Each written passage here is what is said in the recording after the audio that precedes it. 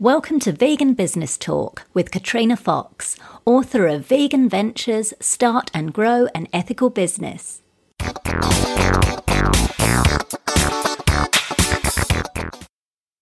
Hello and welcome to episode 101 of Vegan Business Talk.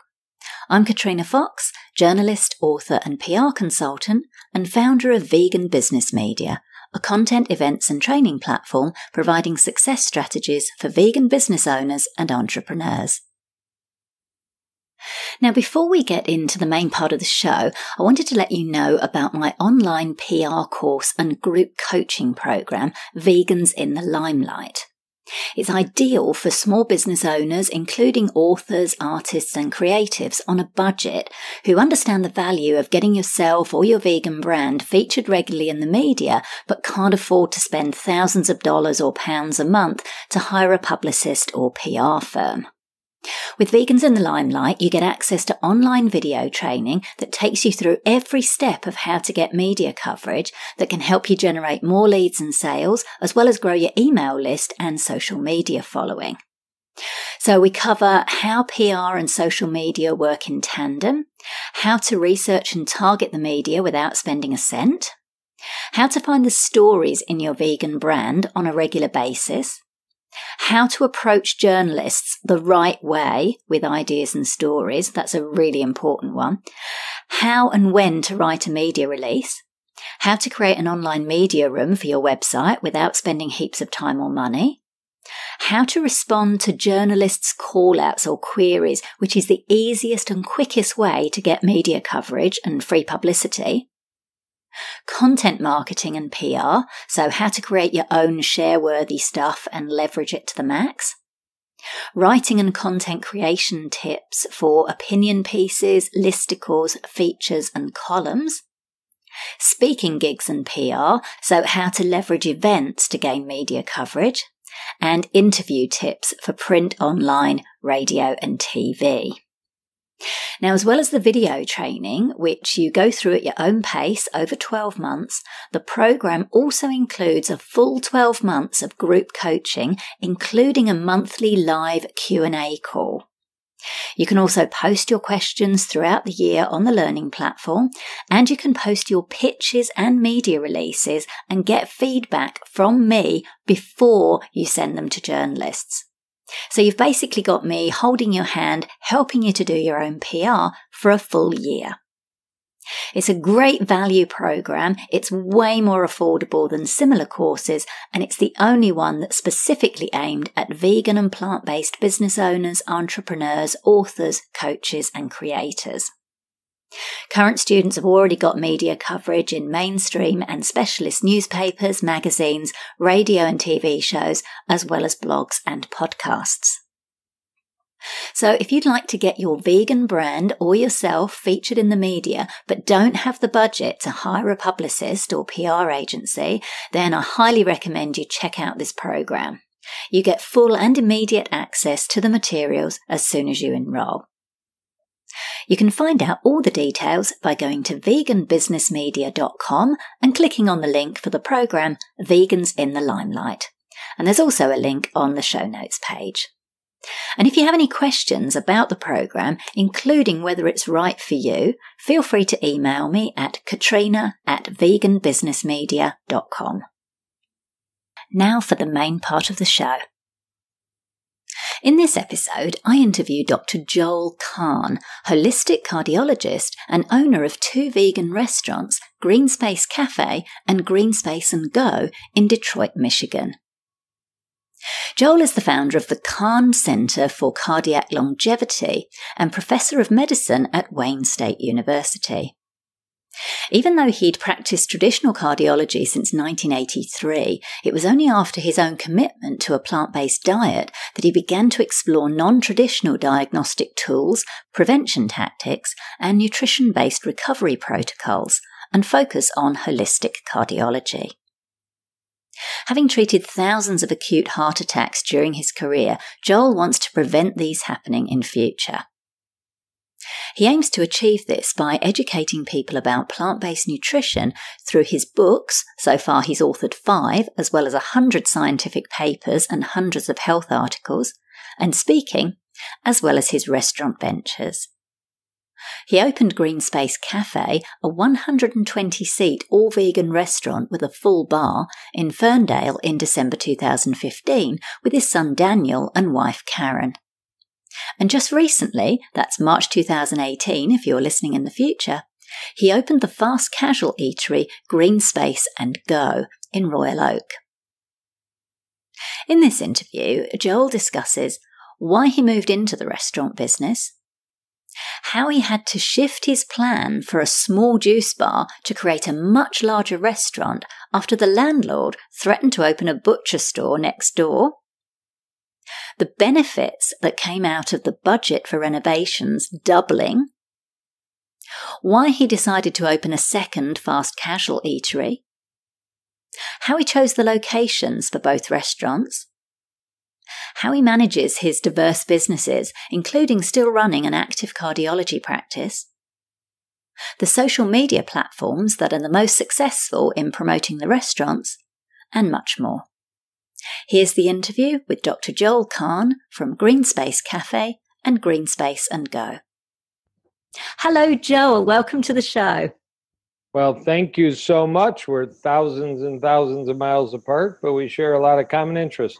We certainly do, and it sounds as though you're just next door as well. We've got really good sound quality, which is great. Loving technology that's able to connect us wherever we are. So, Joel, the first question I ask everybody on the show is their why. So their reasons for running their vegan business. Now, I'm particularly curious with you because you're a medical doctor, a heart specialist, but yet you actually also so you've got this whole separate amazing career as a writer, speaker, etc. You've got your longevity centre, and yet you also own not one, but now 2 vegan restaurants in Detroit. So tell me your reasons why. Why do you do what you do? And particularly talk about why you decided to move into the restaurant business.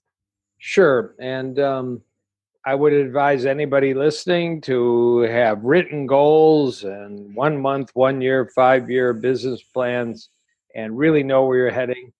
But I didn't do any of those things. I love your honesty. But the rest of you should do it. So don't mess up. But I've been really interested in health, nutrition, lifestyle with a very busy, very large cardiology practice over almost 3 decades.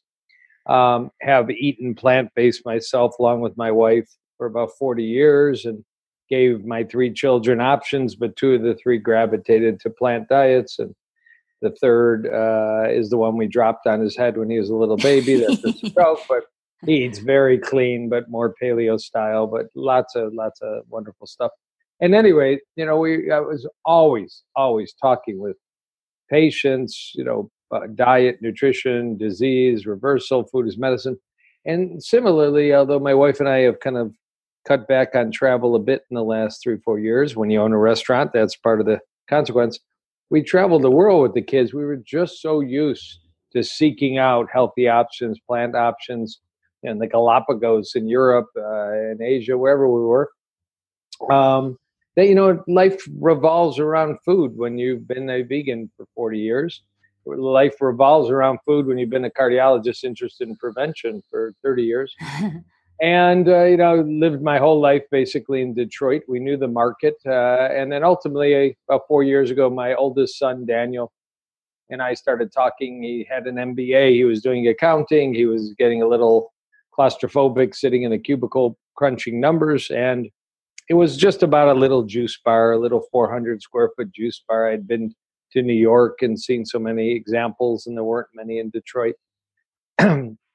And we started looking at real estate, and really things snowballed. Then we started making an offer on an existing restaurant that was small but substantial and had a long tradition in the city.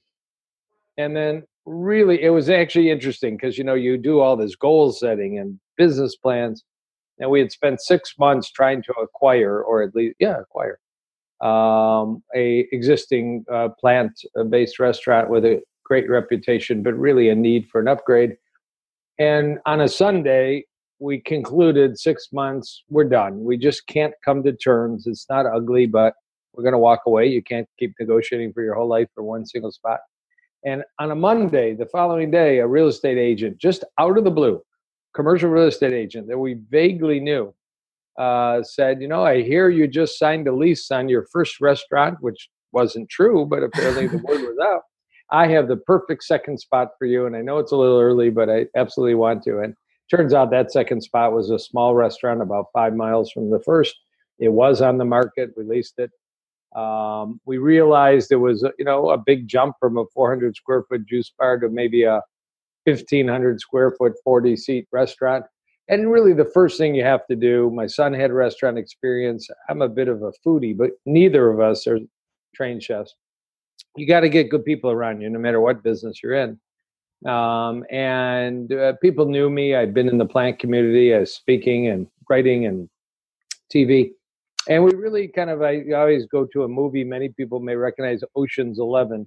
We got to get the team together, call the team back to do another job. And, people came out of the woodwork that had plant experience and passion and some restaurant experience, and very quickly had like a core team to talk about curating a menu, restaurant design, kitchen design. We had a budget. It was a little more liberal than, somebody absolutely scrapping together the last dollar.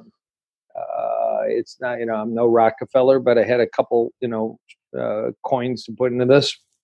Right. And then the last little piece of the story is this was going to be, so actually just a couple more, because everybody in the business world should know how things unfold. We were going to modify the restaurant. We were going to, do serious upgrades to it, the existing restaurant. But within about 2 weeks, the general contractor, who had done a lot of restaurants, told me, this is an old, dirty restaurant. There is mold. There are actually animal bodies. There is all kinds of stuff. No. He goes, we need to gut it and do this clean. And I said, that's great. I'm a doctor. Guts are good. I like guts. What I didn't realize is that just blew the budget up by about 2 times, 3 times, to literally take everything down to the fundamentals, the foundations, and rebuild. Now, despite the budget going up, it turned out when we really ripped all the drywall, all the ceilings, the flooring out, through the kitchen and donated what we could, we found out there was some absolutely unknown 70-year-old brick walls. There were marble floors. There was an amazingly high ceiling. There's a lot of stuff that we knew about, and that is the look of our existing restaurant is more warehousey than we ever anticipated because it had that feel. And the last piece of the story is next to our business was a clothing store. And I won't go into too much detail, but an older owner in the middle of our construction passed away. And the landlord, who happened to own both buildings, our space and that space, said, basically, I'm going to put a meat butcher shop next to your restaurant if you don't consider bidding on the space and taking it over. And after really serious consideration, because that took us from 400 square foot juice bar to 1,500 square foot restaurant to a 4,000 square foot restaurant, we took it over. We broke holes in the walls. We broke holes in the basement. We designed patios in front and back. We went from, a little juice bar to 40 seats to about 120 seats. And we don't know if there's ever summer anymore in the United States. We're having a very wicked spring. But anyways, so here we are. And it turned out we opened December 1, 2015, I think it was.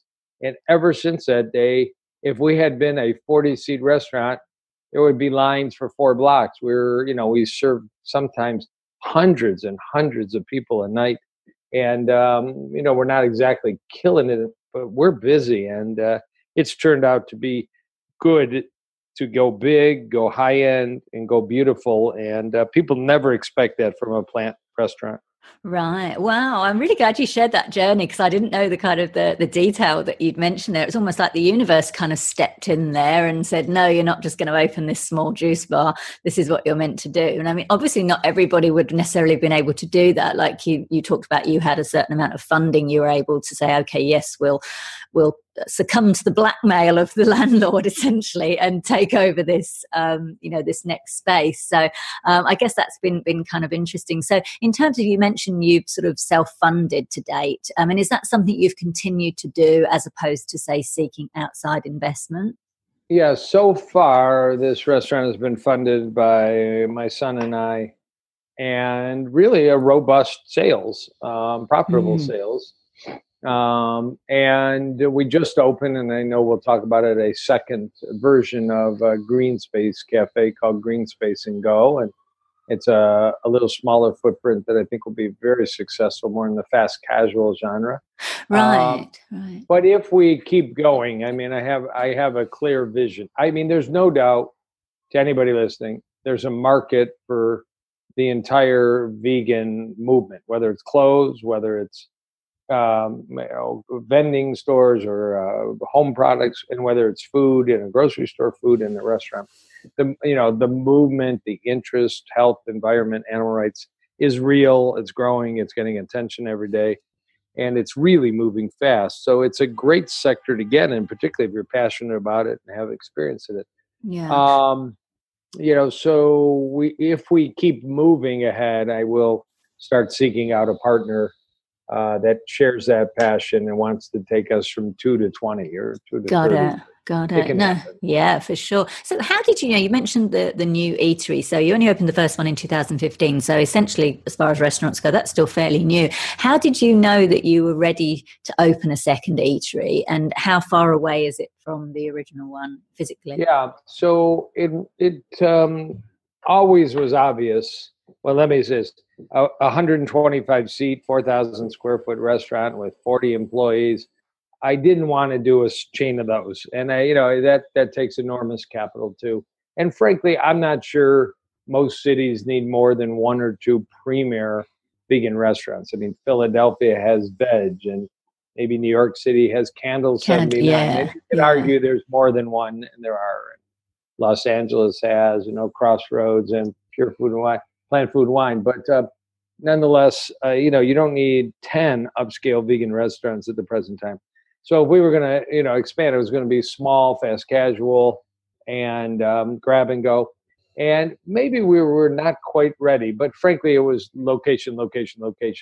Only about 5 miles away on about the busiest traveled street in the city or suburbs of Detroit, called Woodward Avenue.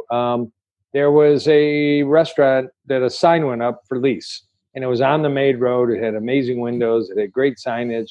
One day I stopped and looked in the windows, and I could see, whoa, there's actually a lot of restaurant equipment. Because so typically when a restaurant closes, which happens very often, due to financial stress, everybody guts all the equipment, and they probably put it on auction, raise some more dollars to pay off debt. There was a lot of equipment there. It looked pretty new. And I ended up, with really irresponsible nature, called the agent and was told, it's already leased. You're, a couple days late. Sorry. Okay. So that was end of story. About 5 months later, the sign went back up, and I called. It was just a street. I travel a lot. And I called, and she goes, no, the deal never happened. Let's take a look. And I brought my team, and, I was the one pushing. It was the perfect location with 100,000 cars going by. It had a lot of existing, only year to 2-year-old restaurant equipment.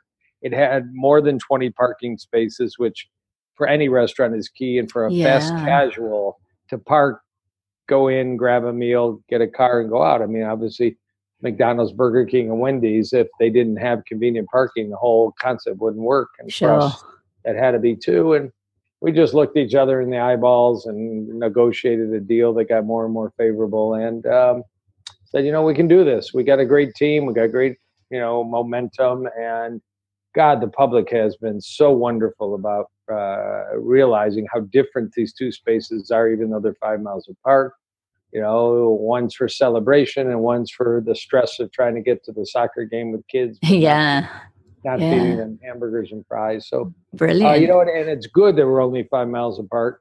It would never work if it was the same concept, but we're literally back and forth many nights, and it's a short little drive. Yeah. So I was going to touch on that in terms of, because we mentioned earlier, you've got a speaking career, writing, your longevity center, and now you own these two restaurants. So how do you manage all of that, and how much are you present and working at the restaurants? Yeah. So, all that has evolved in the almost 2.5 years that we've been open at the main place, Green Space Cafe.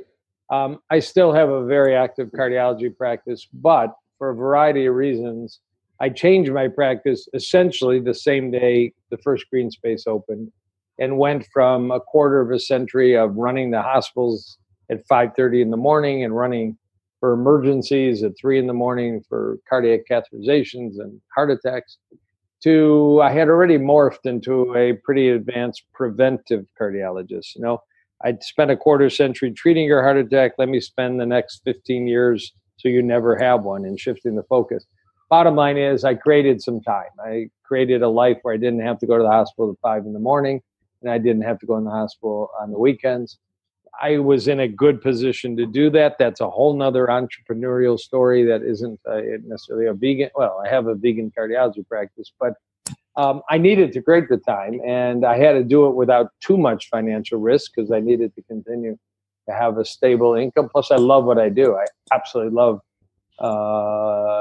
taking care of people, figuring them out, putting them back together, and turning them into plant-based machines that reverse their heart disease if they have any.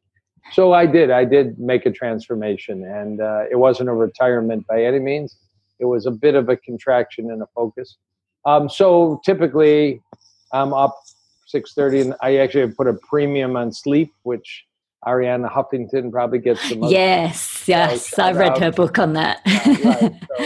So I used to be an abuser of my sleep time. Now I praise and hallow sleep time, but I'm up by 6:15. I'm doing a short but very wonderful workout. I'm over in my medical office from about 8 to about 5 p.m.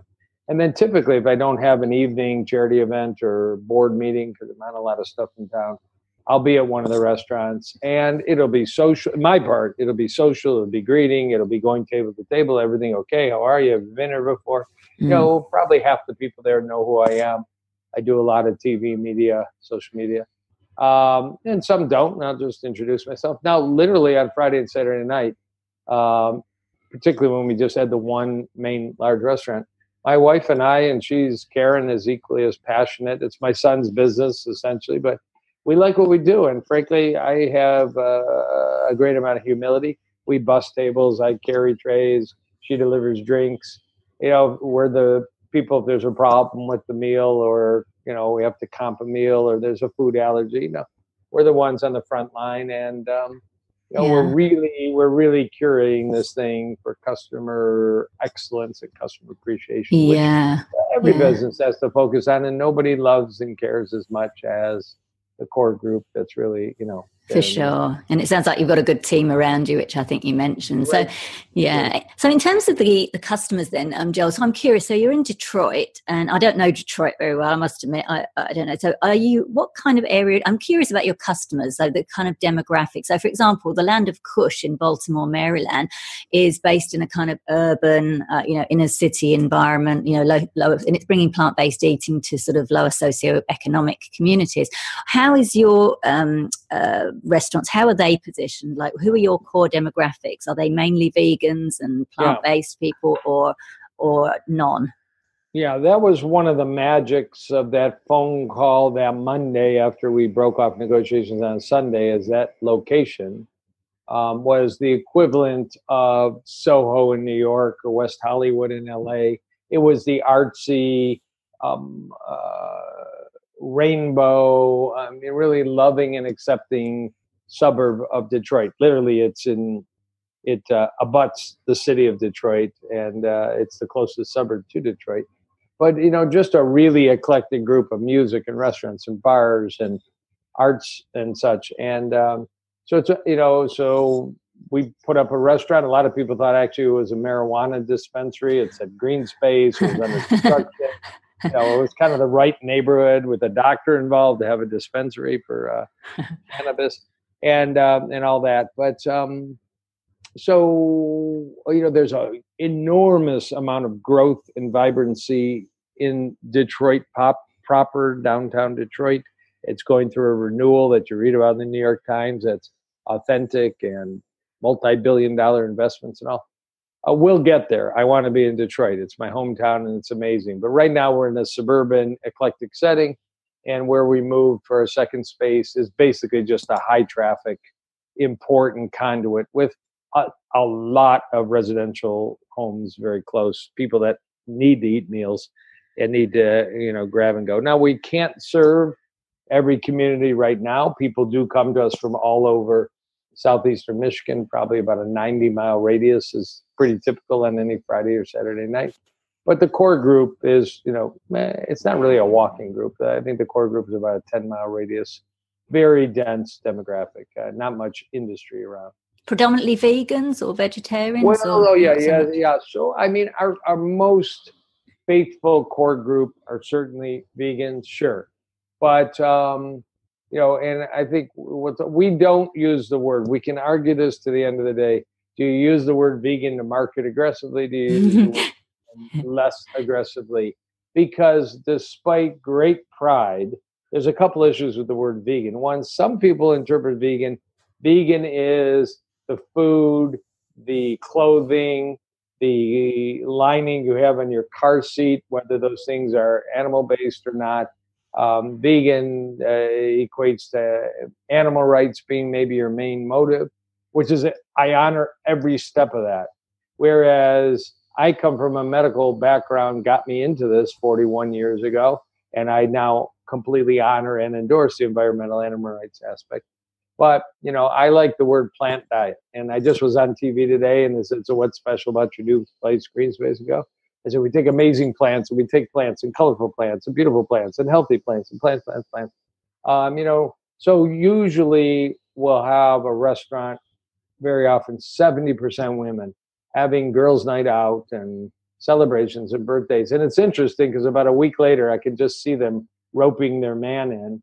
If it's and dragging him in. Look, I know there's no beef here, but they got burgers and they got flatbreads and they got bowls and they got burritos, and you're going to be okay. You're not going to die tonight that you're not having a burger. And one of the coolest things, there's a Asian fruit, maybe you've talked about, called jackfruit. Yeah. You can turn jackfruit into absolutely something that looks like barbecued meat, even though it's really a very healthy whole food. And it's not processed, it's not factory derived. And jackfruit has been an eye-opener. You give me a real burly, tough guy who comes in with a sourpuss face, and we give him a barbecued jackfruit burger with purple coleslaw and a beer, and my God, their eyes say, this is damn good. It is damn good, and it's healthy. And so we win them over.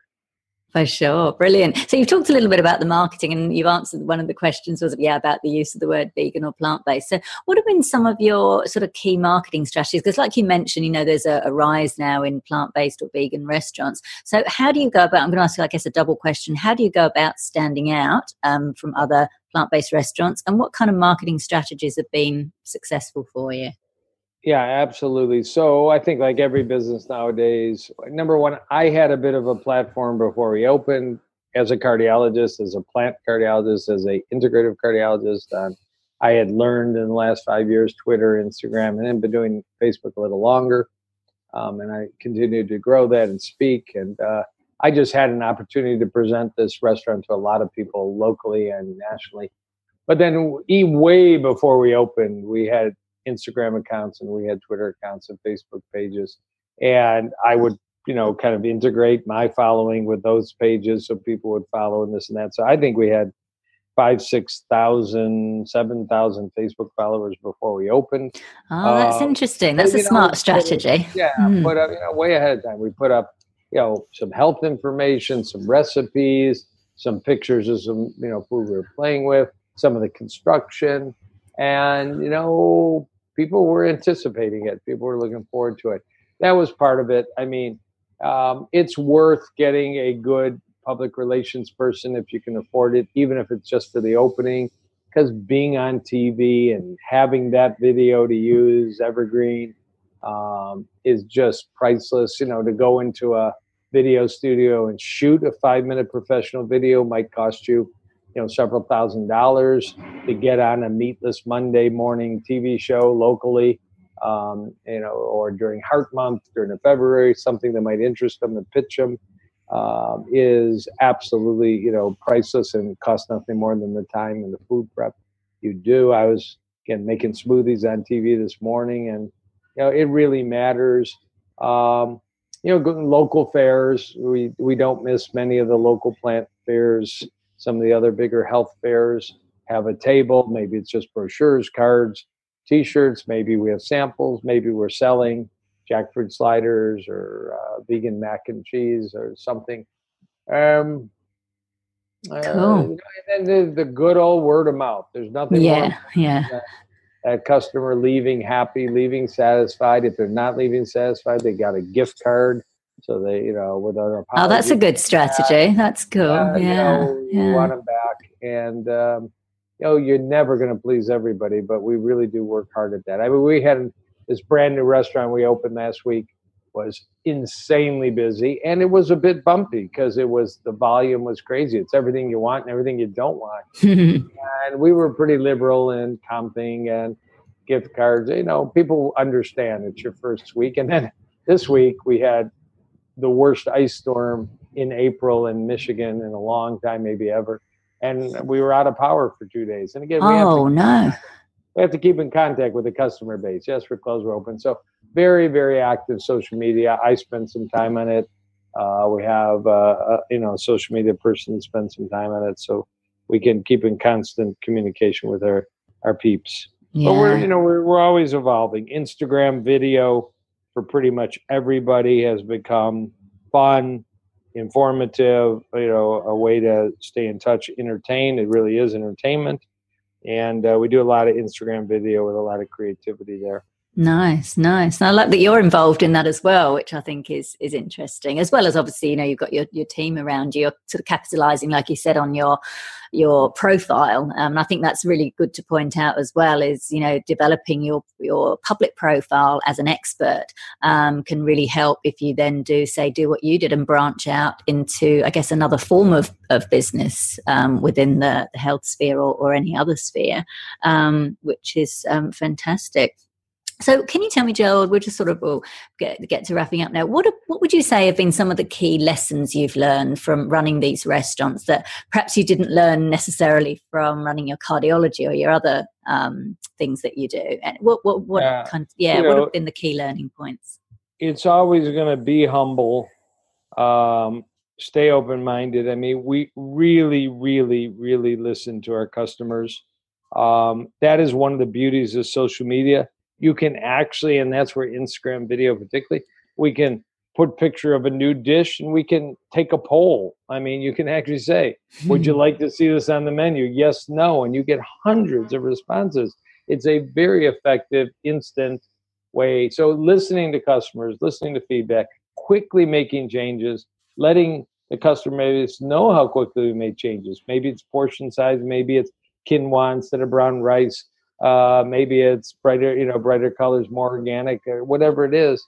There's some of that in medical practice, but nowhere near as much attention. I mean, the doctor's at the top of the heap. Patients, really are the ones at the top of the heap, but they don't often feel that way, and they aren't often treated that way, or not enough. So, humility, listening, responding, communicating, is more important in this business because there's just tremendous competition. Yeah, for sure. So what's your final question then? What's your long-term vision for Green Space and for yourself? Yeah. So, I mean, I have taught for so long that, when the right thing to do becomes the easy thing to do, will make a major health difference, in this city, this country, and around the world. And it is still pretty much everywhere tough to do the right thing when it comes to healthy food on the go and such. So I think there's a very, very bright future. And we do actually now have a business plan, of opening 2 to 3 a year once we get this model just a little bit more refined. Maybe cool. Taking on a partner, but I think within your area, Joel, or are you talking nationally? All over. We actually already have a outlet in Texas. Nice. We have a food truck in Austin, Texas, that'll open on May 1st. Oh, wonderful! That the weather favors the food truck business a bit better in the South, and we would be slammed if we were in the food truck business right now in Detroit, given the weather. So. At any rate, so we're already expanding into another state. But no, absolutely a doctor-driven, food is information, food is medicine. Yes, we're not a clinic, but you're going to walk out of here healthier than when you walked in.